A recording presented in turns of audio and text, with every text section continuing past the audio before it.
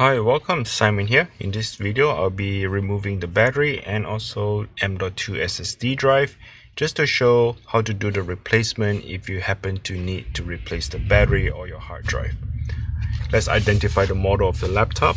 Here is the HP Envy X360 15 FH0013DX. I'll be using a Torque T5.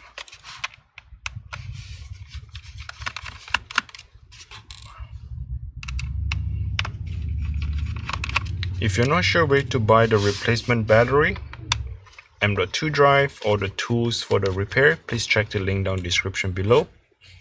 I'll direct either to Amazon or eBay where you can find the tools or the replacement parts.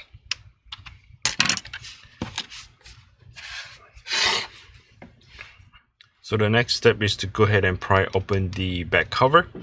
I'll be using a metal prying tool just so I can get enough room to get in.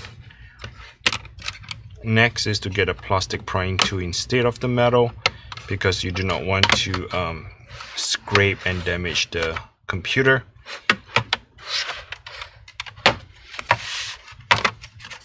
And remove the entire back cover. So the cover here only held down by 4 screws. 2 on the top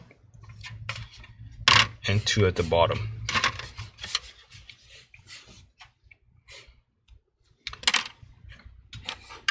Here you can see that the battery is right underneath the touchpad or the trackpad. So if your trackpad is not clicking, if you have problem clicking on the trackpad, then more likely that the battery is swollen and is pushing from the inside out to stop the clicker to work. So that more likely is the battery issue.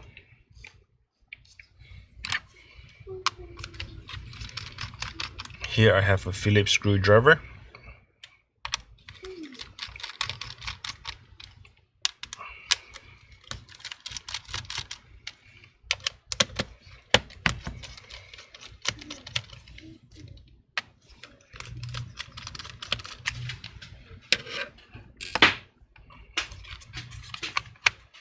Once you have removed all the screws, then the battery will just pop right out.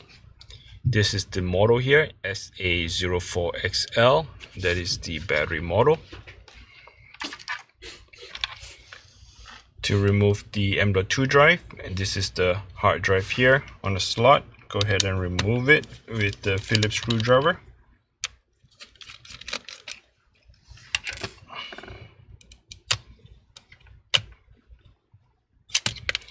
You have to slide it down at about 45 or less than 45 degree angle. Slide it down towards your body.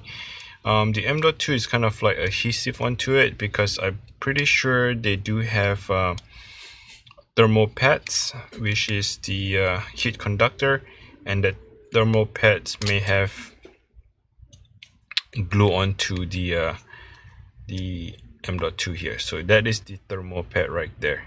Okay, so the thermal pad is kind of sticky and stick onto the M.2. This is the Western Digital, and if you're planning to upgrade to a larger one, you can always put in a 2 terabyte or maybe a 4 terabyte M.2 drive, slide it in and install just like that. Okay, that's pretty much it. If you have any question, comment down below, and if you like this video, please go ahead and smash the like button for me. I really appreciate that. Thanks for watching. Until next time, bye now.